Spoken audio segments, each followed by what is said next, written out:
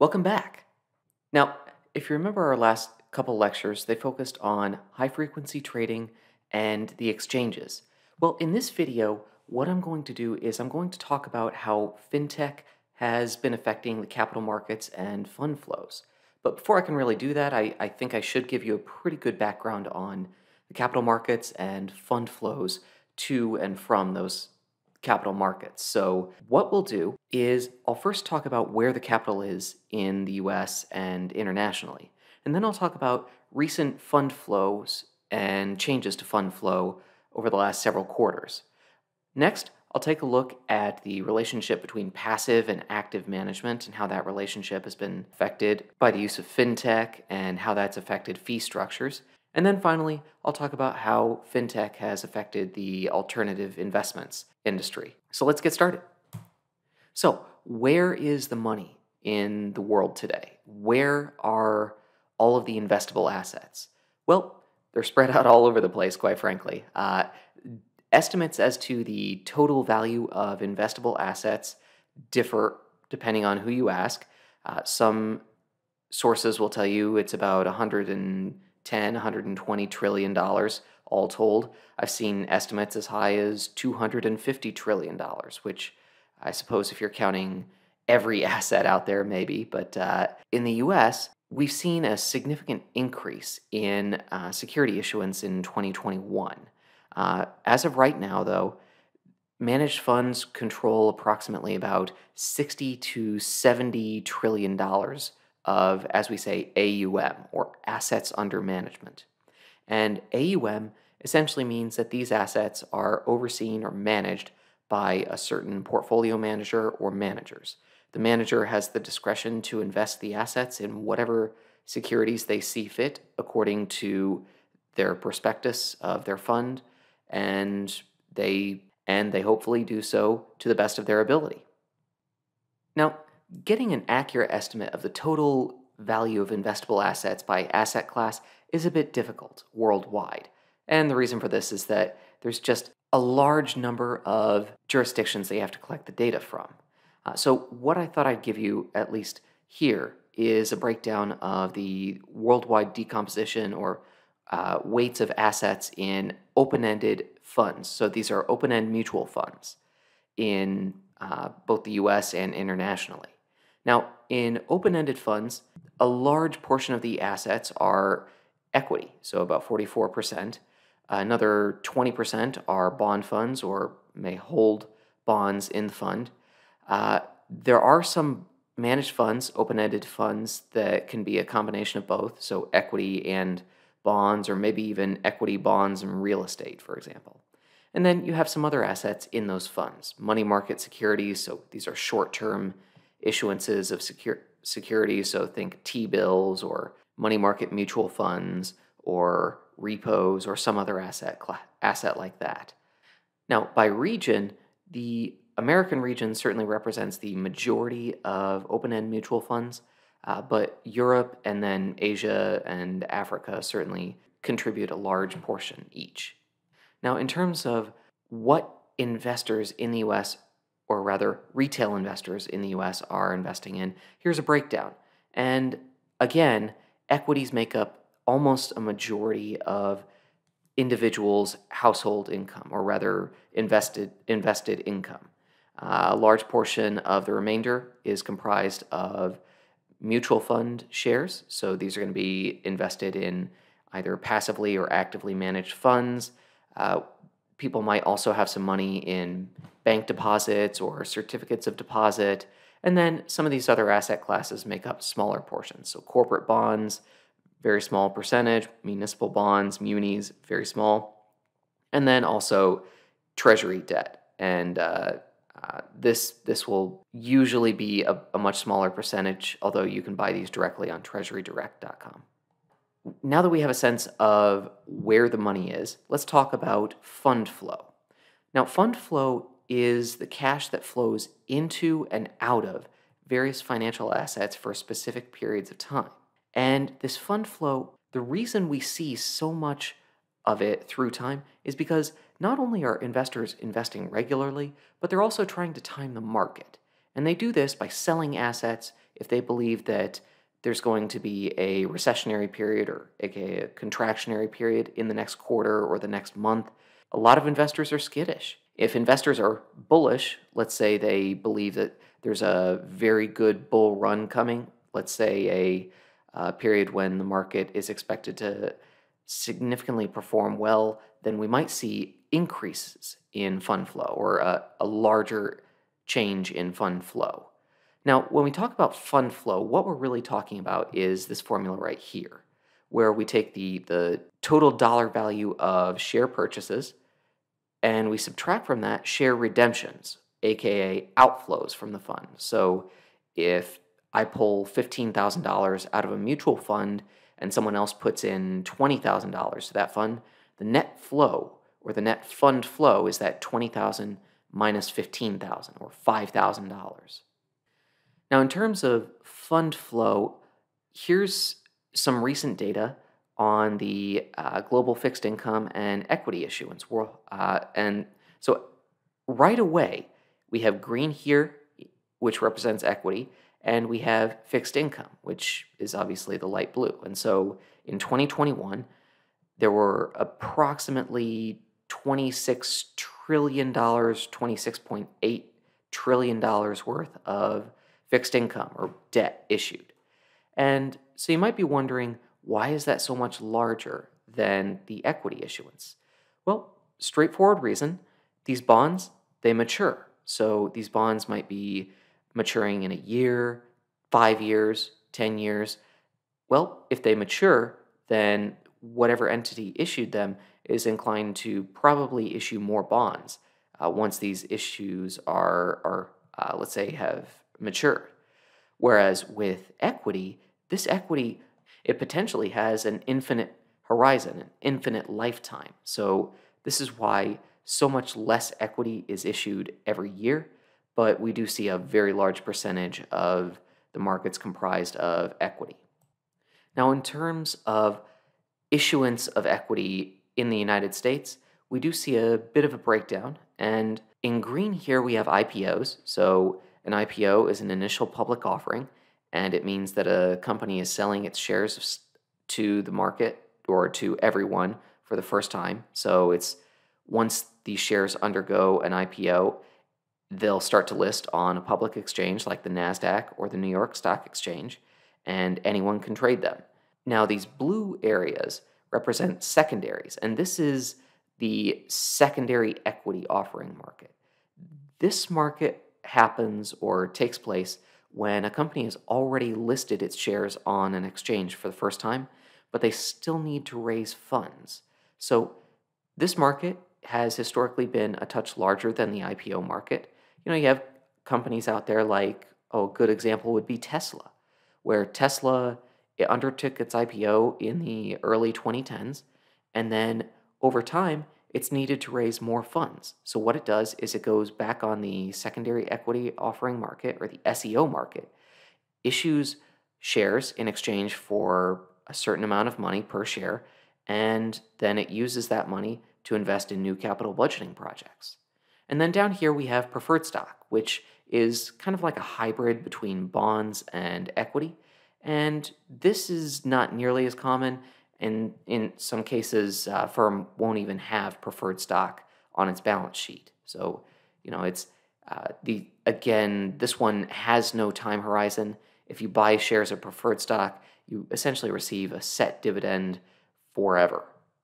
Now, in terms of flow of funds into long-term mutual funds in the US, here's what we see. So I pulled this data as of the end of September 2022, and as you can see, fund flows tend to fluctuate greatly through time. We see this positive fund flow indicating that investors are investing more than they're pulling out of the market until about, March or April of 2022.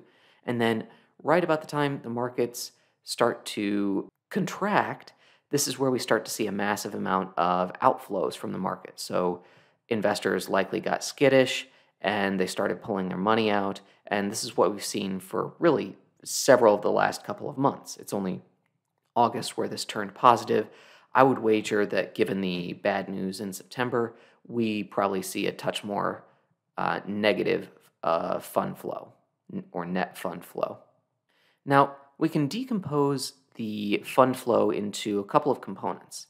And this blue area, it represents a large number of funds, but this orange area, this is what we typically refer to as intermediate core, or sometimes you can think of these as investment grade US fixed income issues.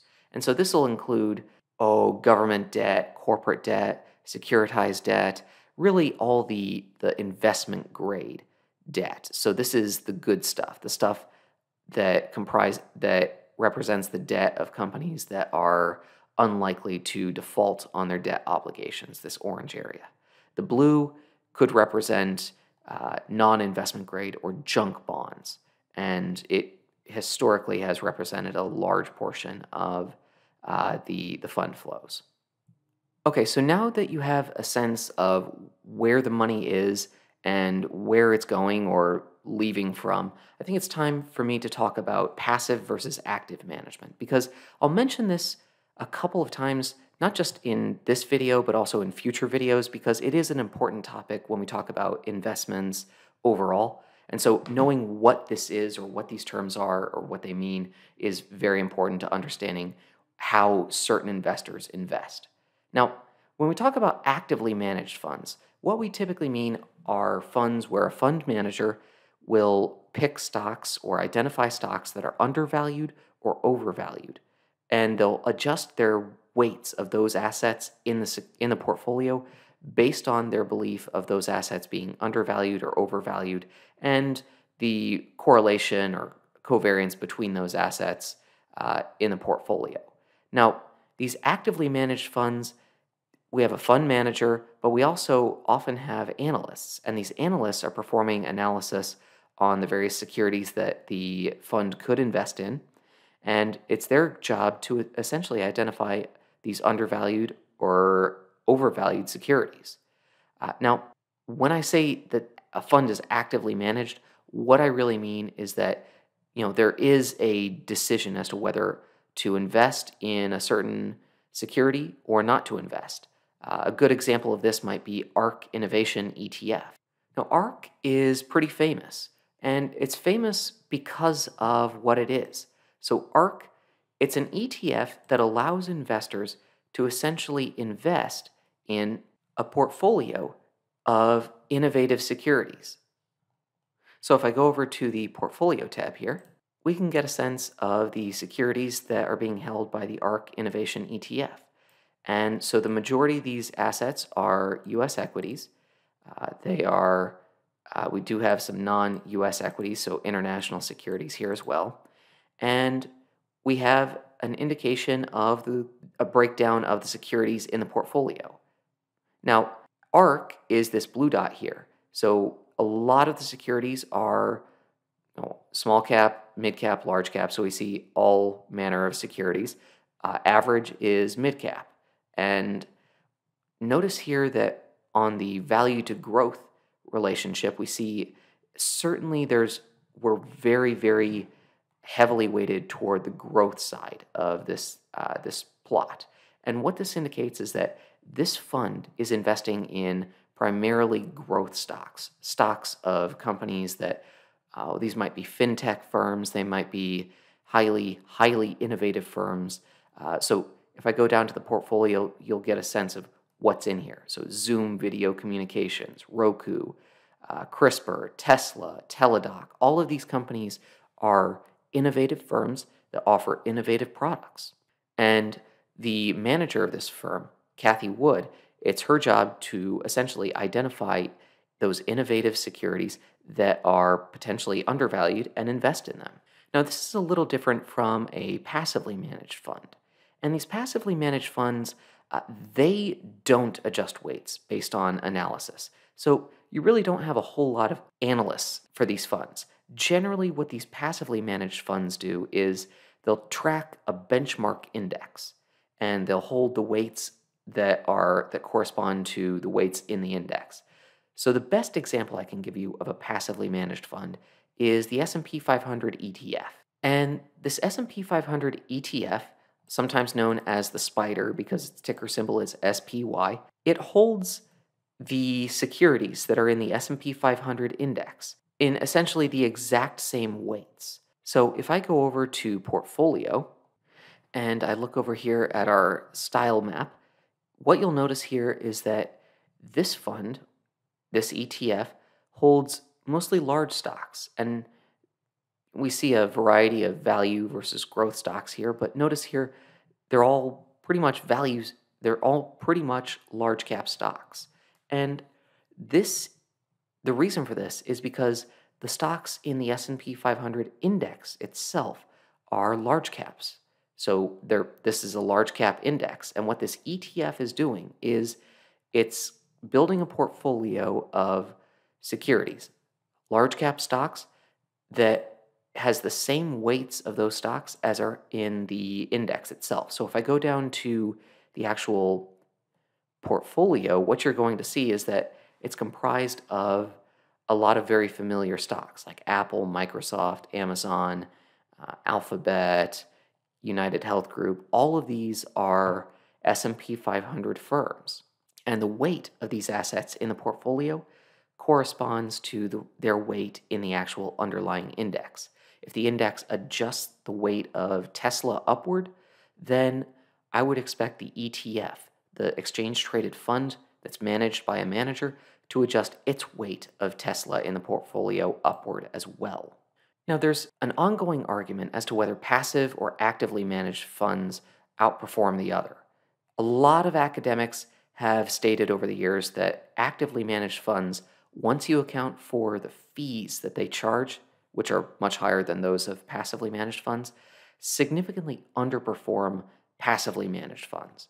So, for example, the famous author and researcher Ken French, he performed a study where he looked at managed funds or actively managed funds from 1980 to 2006, and he presented his findings at the annual meeting of, I believe, the Financial Management Association. And he found that over this time period, actively managed funds underperform passively managed funds by about 0.67% per year, or 67 basis points per year. However, there is some evidence out there by other researchers, notably Kaspersky et al. In 2017, that shows that in some cases, managers can have skill. So these authors right here, they show that that skill can be comprised of timing ability and stock picking skill. And those skills will become more prevalent depending on the market that we're in. So for example, if we're in a bull market, then stock picking becomes more important because if you can pick a couple of good winners, say a very, very rapidly growing tech firm like Tesla in, let's say 2013, you might have done very well. You very likely outperform the market.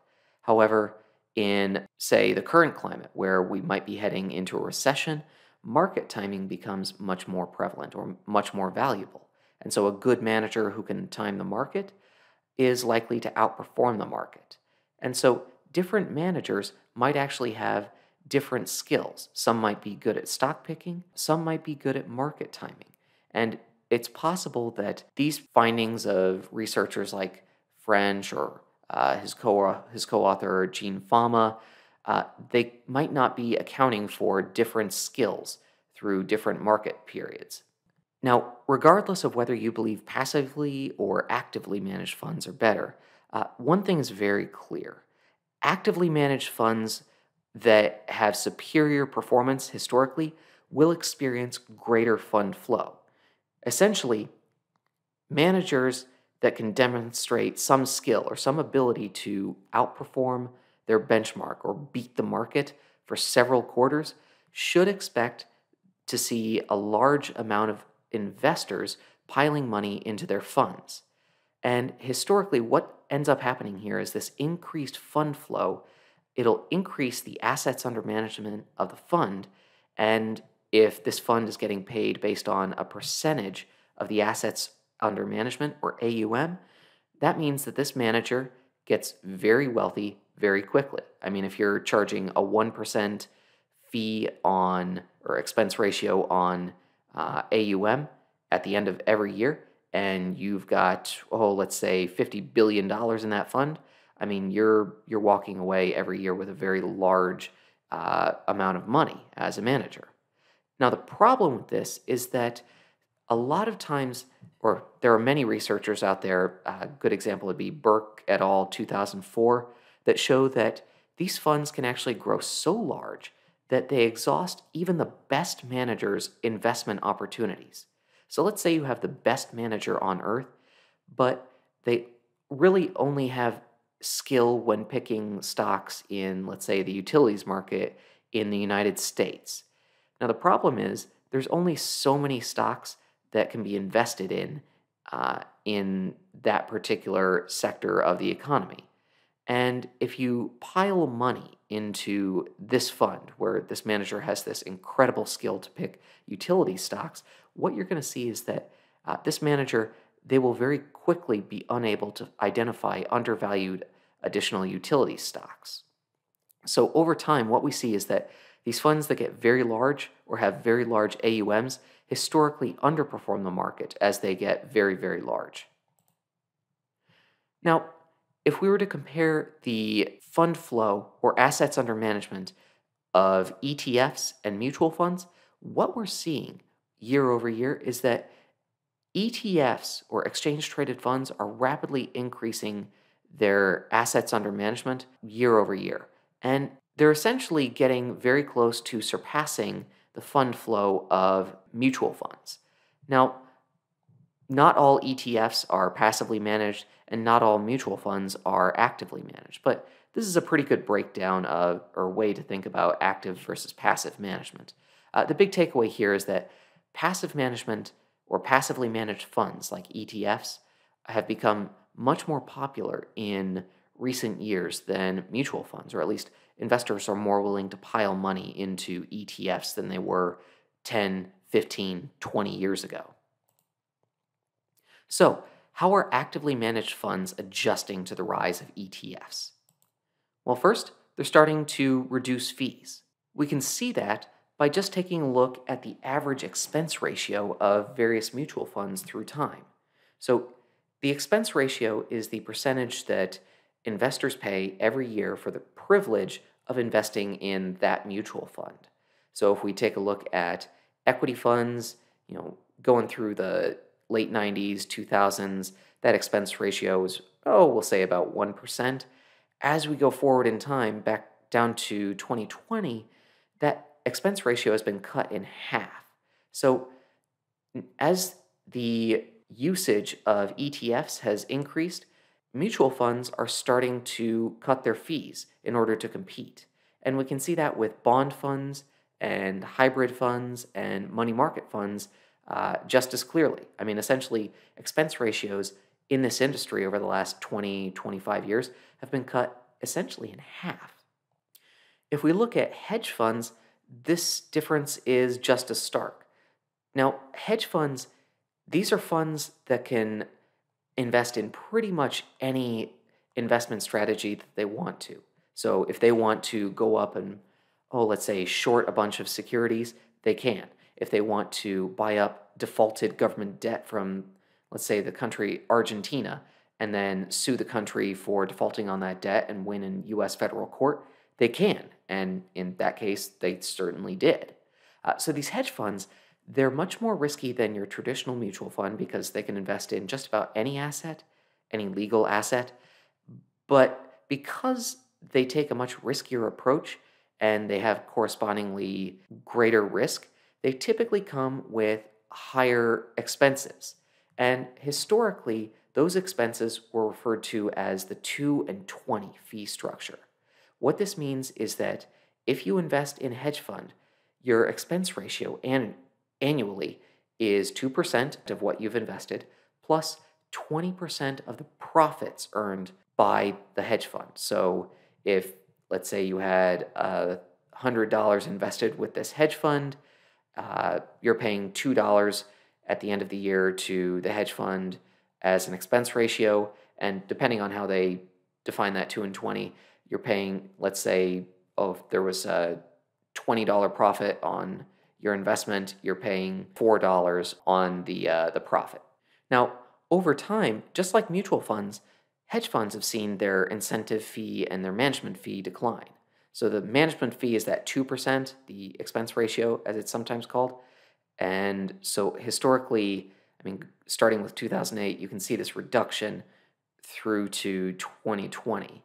The incentive fee, this 20%, uh, that has also fallen. This is here to essentially incentivize the fund manager to take some risk because if they turn a profit, they get a cut of that profit.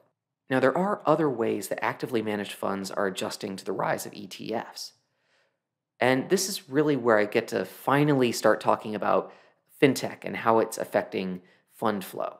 Now, one of the first ways that managed funds are adjusting to the rise of ETFs is through the use of artificial intelligence, or AI, and machine learning. Now, we'll go into a very deep dive near the end of our class on these techniques, and I'll show you a couple of examples. But many funds nowadays are using essentially bulk amounts of data. I mean, just large data sets and training an algorithm on those data sets. So, for example, there's all kinds of techniques out there like support vector machine, all kinds of clustering techniques that can be used. Essentially, the goal here with managed funds is to find some relationship in that data. So if, oh, let's say every time the Packers win a football game, the tech industry sees a 2% return on the following Monday. Well, machine learning could be used to find that relationship, and managed fund might be willing to trade on that. The downside here is that that could be a spurious relationship, an artifact of the data, but machine learning is allowing managed funds to process massive amounts of data very quickly and find relationships. Another way that fintech is affecting managed funds is through the use of remote working. Now, remote working has been prominent for years in investments, but with coronavirus, I mean, essentially it's just become far more common. I mean, if you're an analyst working at an actively managed fund, you're spending a lot of time on your computer sitting in front of code, whether that's SAS code or Python code or, oh, let's say Stata or some other coding software. You're sitting in front of your computer, and you can really do that anywhere. I mean, a large number of hedge funds and mutual funds hire individuals that are not working at the corporate headquarters.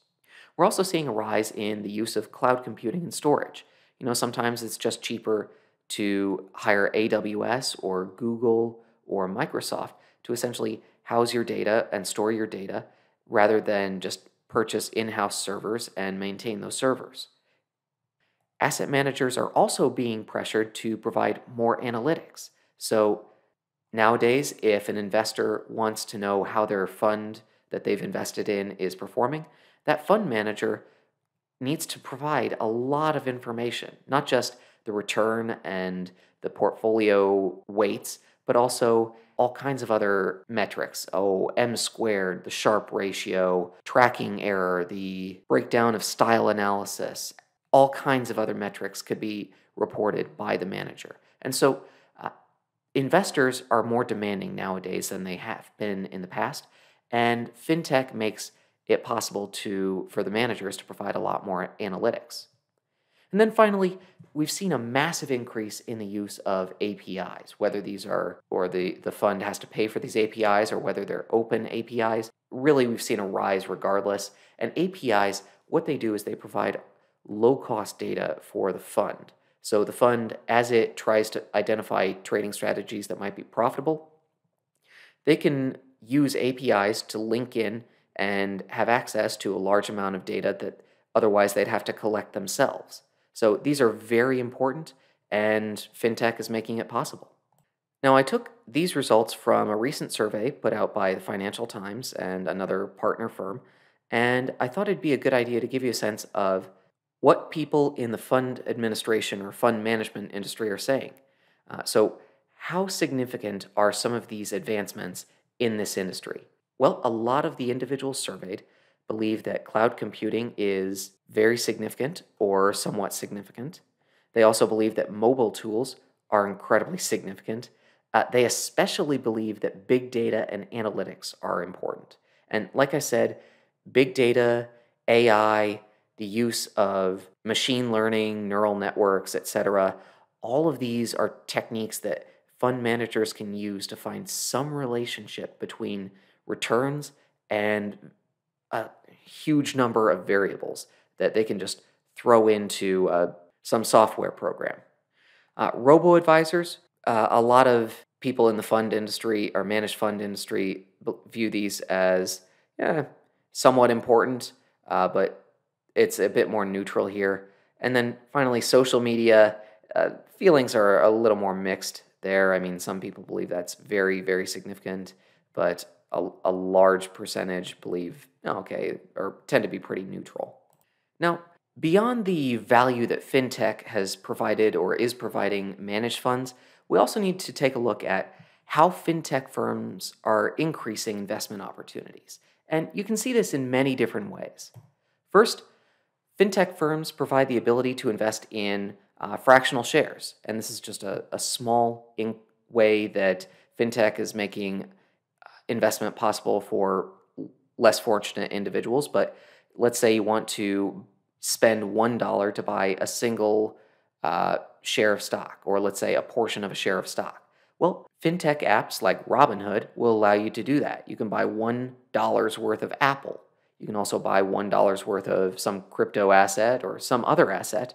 The choices are fairly limited, but the point is these fintech firms are allowing investors to buy fractional shares.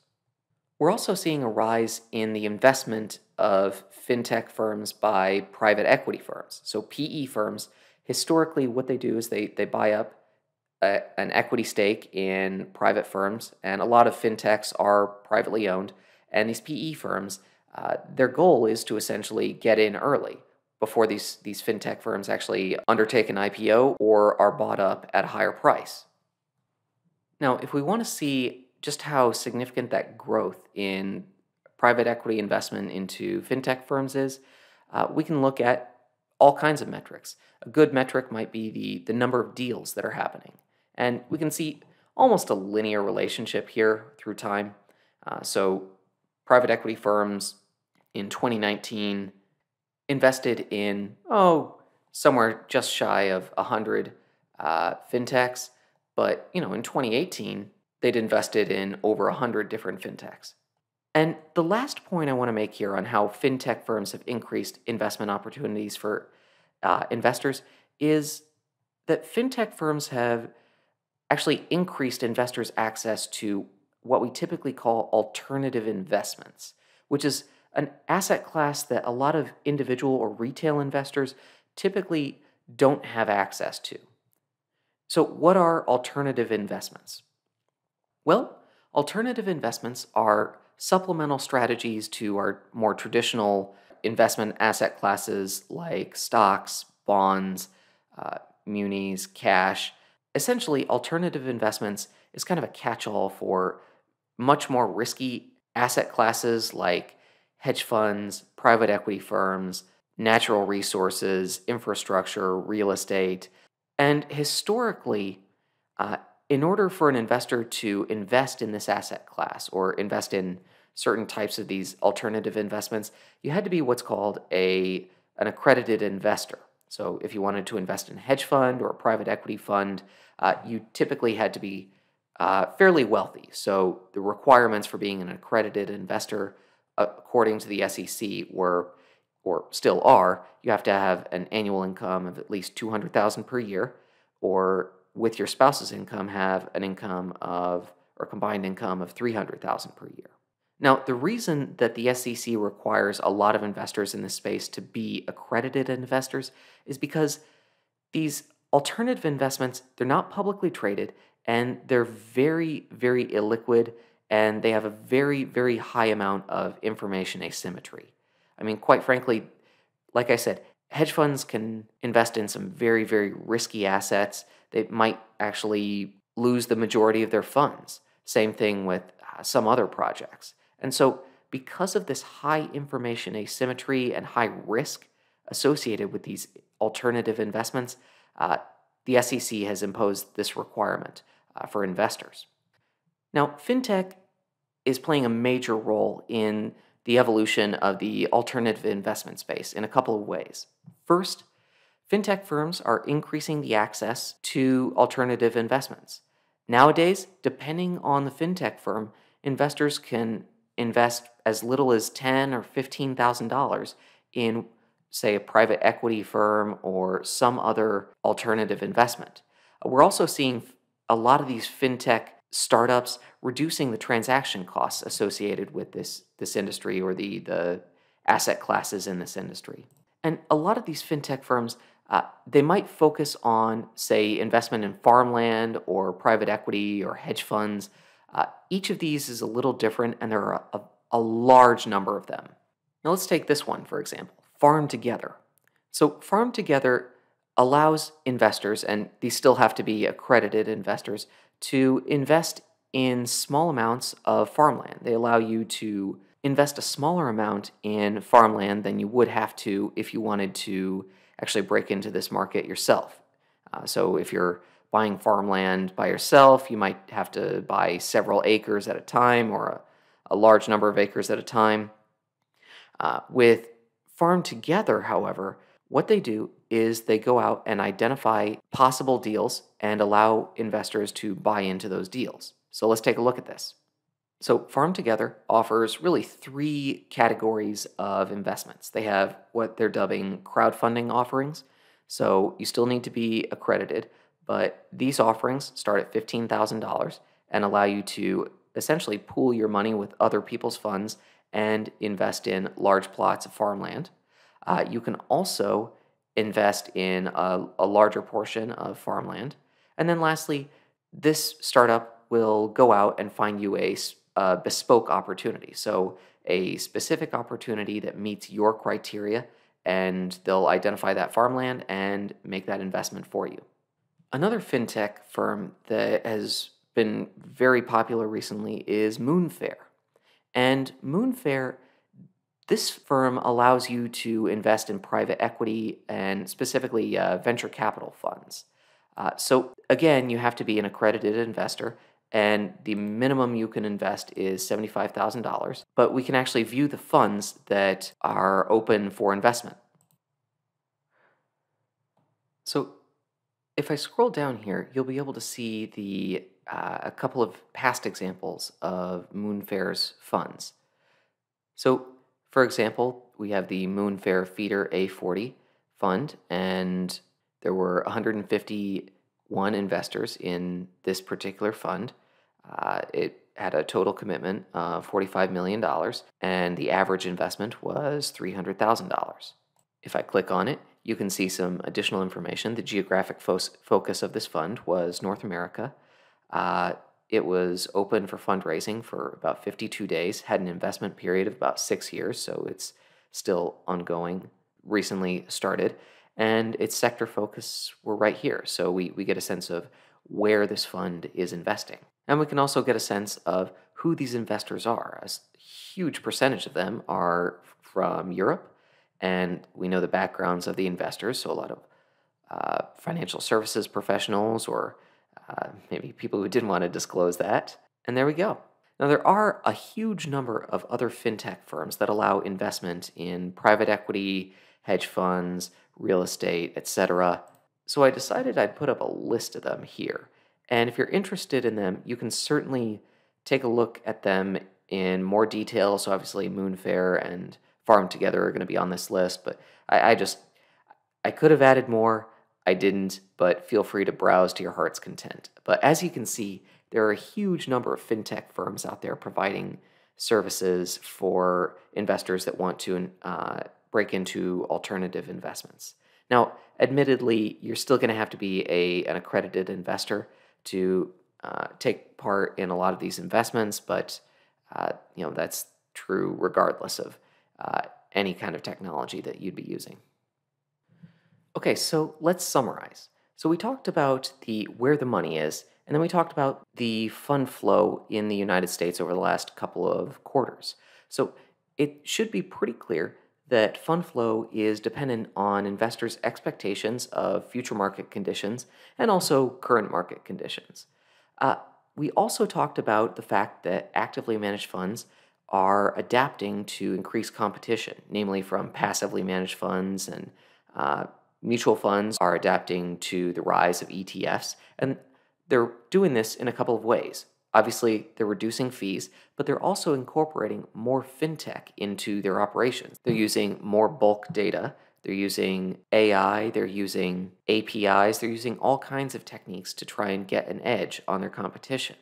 And finally, fintech firms are facilitating accredited investors access to alternative investments in assets like private equity, real estate, hedge funds, all kinds of other assets that are getting away from our more traditional asset classes like stocks and bonds. So, with that, I'm going to wrap up. And if you have any questions, obviously, please feel free to reach out. I hope you have a fantastic weekend, and I hope to see you soon. Thank you.